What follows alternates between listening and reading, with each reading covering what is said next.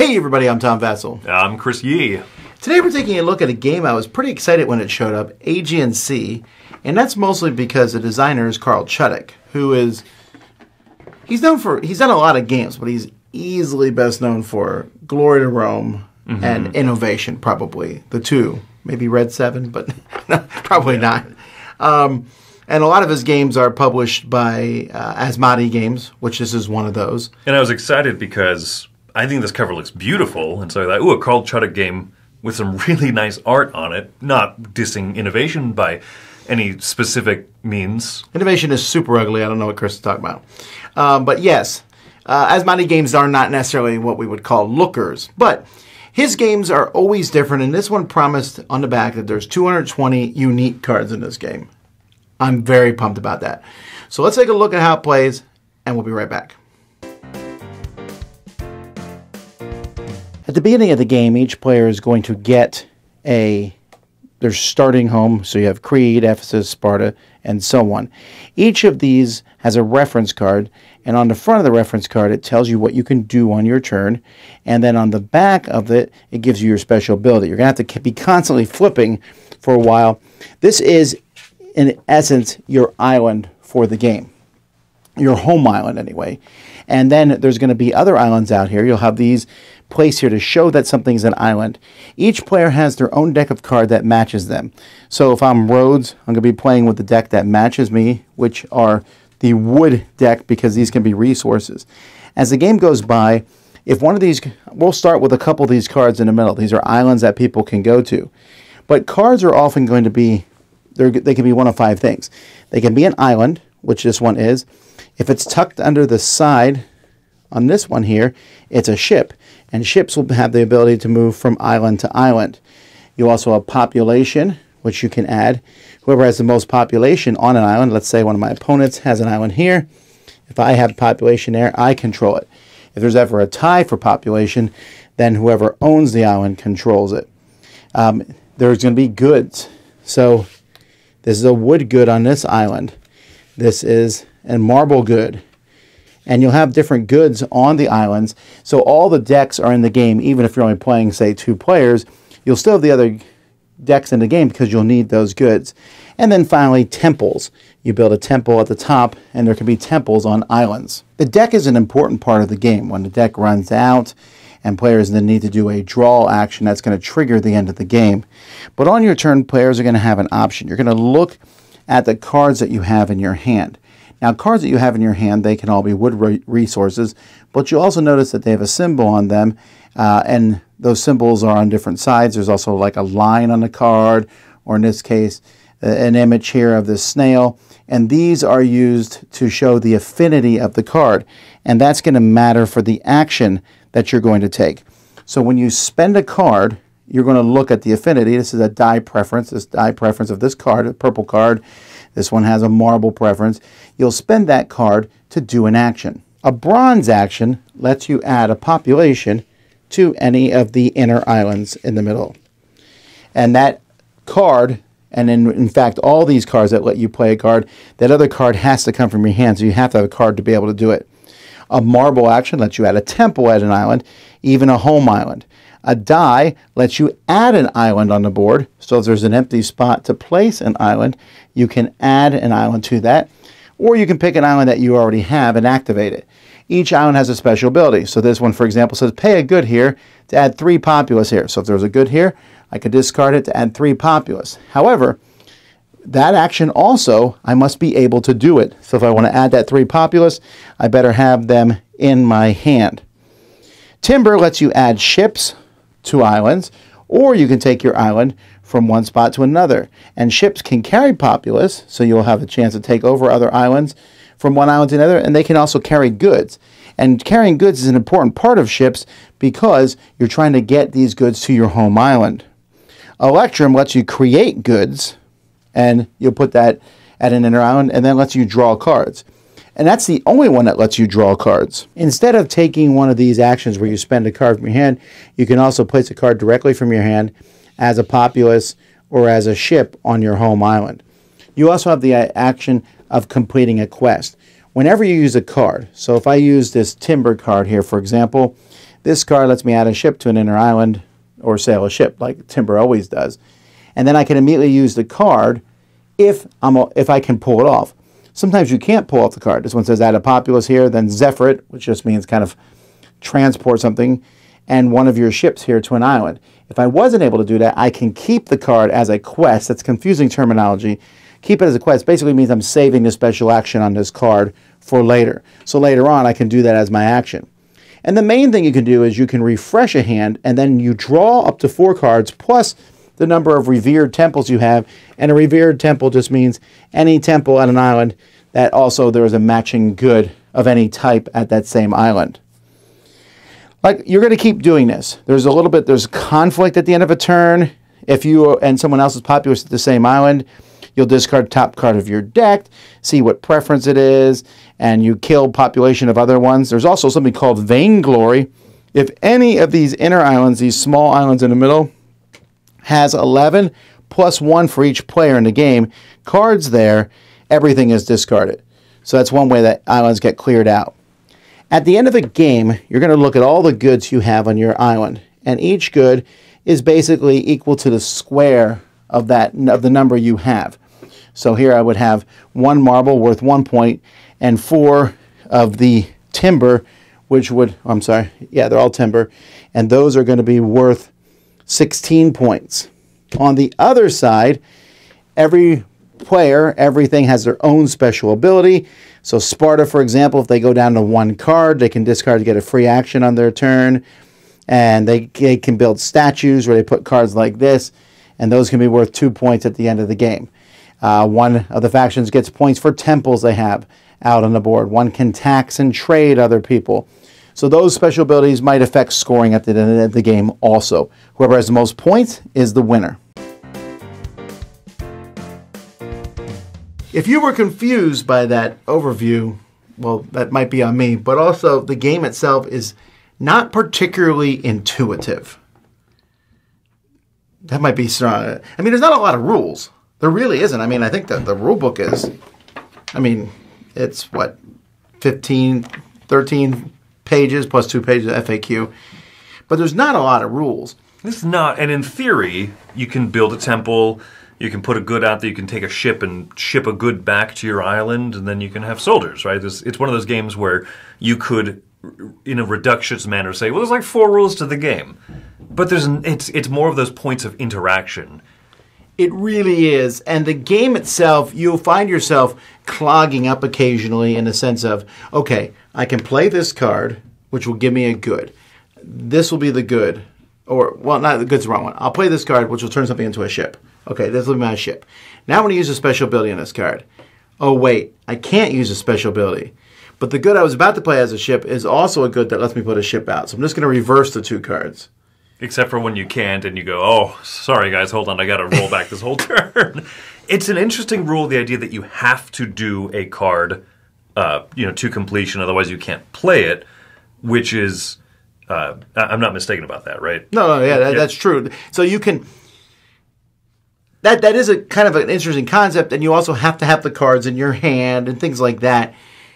I just don't know that adds to the game at all. I think it's one of those clever ideas, and it definitely creates restrictions. So if you're someone who likes playing with restrictions, who likes being able to break through some really challenging puzzles, I want to do this card, I want to play it because it's going to allow me to put temples on like 8 different islands, but you can't do less than 8, meaning you have to have a hand of functionally 10 cards at that point to be able to pay for everything. A lot of those special cards are going to drive your strategy. So you're reacting to kind of the cards that you draw, but then also your factions are going to definitely drive what you need to do. And I think, and this maybe it's just my opinion, in this game, to a fault, how strong those factions will drive you. Yeah. I want to come back to that. I want to take a brief detour into components. At the beginning, I made a joke about the ugliness of Asmodee games. This one is better, because it has this artwork on the back of the cards. I don't know that I need artwork on the cards, but the home islands are terrible because you need to be able to look at all your options. Maybe after many games you'll know what those options are, but I still don't remember, for example, I always have to look and see what each one does. It's not intuitive. What does marble do? I don't remember, actually, even now, right? So I have to look that up. Build temple. But is there a sub-step to that, right? You then have to take a different card from it and put in the temple, and then some of them have a little extra, little boost, a little juicy boost on it, but you have to remember what those all are. But what I'm saying is the fact that you have to flip over your home island, which is an island, is a real pain, and even more of a pain, and fiddly on the board is moving the ships and goods and people. It's a real pain. We played it on a playmat, not on a playmat. It was bad in both situations, and I just felt like that was fiddly. I don't know a better way to do it because, we want to turn a card into a ship. I mean, you could technically just discard the card and put a little wooden ship out there. That's the same thing, right? That ship never becomes it. Well, actually, no, because there are some that turn a ship into a good. Oh my gosh, you're right. Yeah, it's one of those difficulties where the form factor of this game is everything needs to be a card, and I feel like this one it kind of got away from that. I would have much preferred to be able to put some resources out in ships, keep one of them as cards and put the other thing as cubes out there when you're transporting them around. But the form factor of all being cards, as you said, just leads to sloppy, I'm pulling the third good in. Oh man, I just messed everything up constantly. Now, with all these games, and there's a lot of chaos in this game. And I knew there's a lot of chaos in his other games, which I have liked some and not liked others. But I really like innovation. But innovation, I feel very strongly, it's best with two, by a mile. Aegean Sea falls into that category too. It's best by two, with two. But in Aegean Sea, it's a little more almost grotesque in how different it is. Because in Aegean Sea, there's more, with more players, there's more stuff around.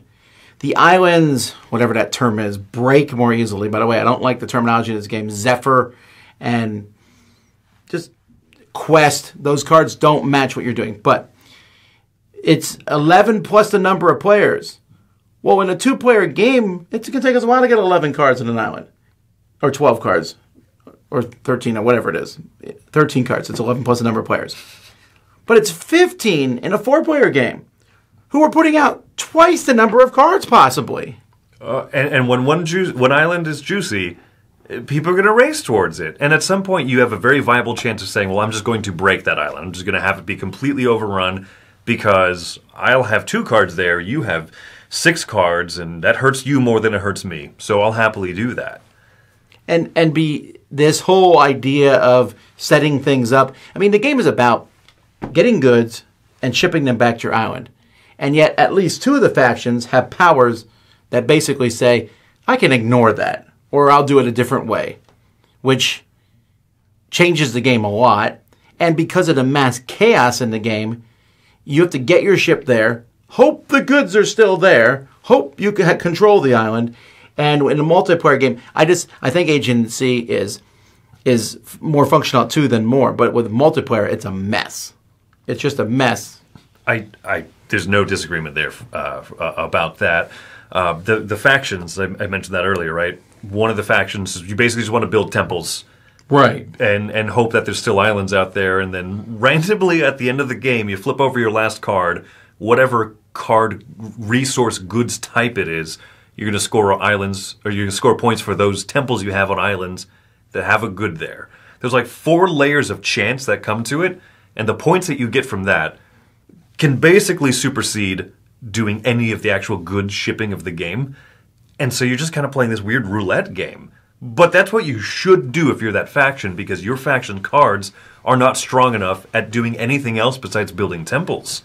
So you really have to lean into it.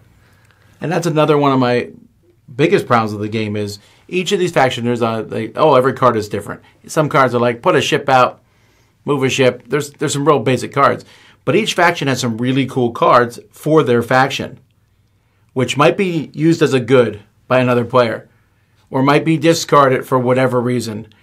I don't like that. I also think a lot of things in this game, I think the combat system is terribly boring. And I could stop at terrible. I don't like it at all. But it's also boring. It's confusing. I'm looking for something I like. I like the different faction abilities. I think they're interesting. but I also feel like they say, hey, play this way. And you're like, yeah, I got it. I like multi-use cards. It's probably one of my favorite game mechanisms. So at its core, I appreciate and I enjoy what's going on here in that, okay, I have this card, it has this power, but I'm going to forego this power and forego this good type to use it as a shipping action. I love that, and that's part of why I enjoy Carl Chudik's games as much as I do. Glory to Rome, Motainai, even Red 7 a little bit, right? But this is one that gets away from me, I think, because of just those strange points of interaction, how it's a mucky game. It is fiddly. Yeah, I'm giving this game, unfortunately, I'm giving it a 4. I really wanted to like it. And what's interesting is we played it and it was chaotic, and I thought, okay, well, maybe my tastes have changed somewhat. So right after, and also I wanted to play a 2-player of it, so I did with Chris, and then I said, all right, after this, let's play Innovation. It's been years since I had played it, and I want Chris to see it. And it just felt like night and day. Same designer, same company, same used cards as various things, although in Innovation, they're not really. Innovation is slightly different, but it's very chaotic. The difference is, Innovation for me, I feel like I'm doing really fun, clever things with the chaos. I have this card that lets me take these and do this, and it gets better as the game goes by. The cards you're drawing from different decks, it gets more exciting. It's still chaotic, but it's fun chaos. Aegean Sea for me is chaos and confusion with a lot of rules and things, but never did I really have any fun. Slowly slogging ships out to grab some goods and slowly slogging them back to get a few points. It's a very low-scoring game. Or building some statues just to watch someone blow it up and then going to build it again. There's no progression in this game. You're doing the same thing at the end that you're doing at the beginning, and I don't like it.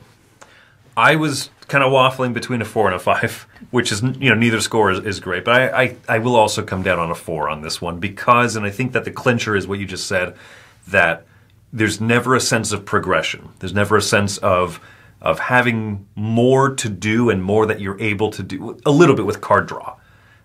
With the exception of that That's true, one your thing, card draw goes up. But with the exception of that one thing, I feel like there's not enough compelling me to say, yeah, let me give this one another try. I've played it with all the different player counts. There's not a good one. So, unfortunately for me, that's a 4 as well. Well, there you go, folks. That's Aegean Sea. I'm Tom Vassell. I'm Chris Yee. It's all Greek to us.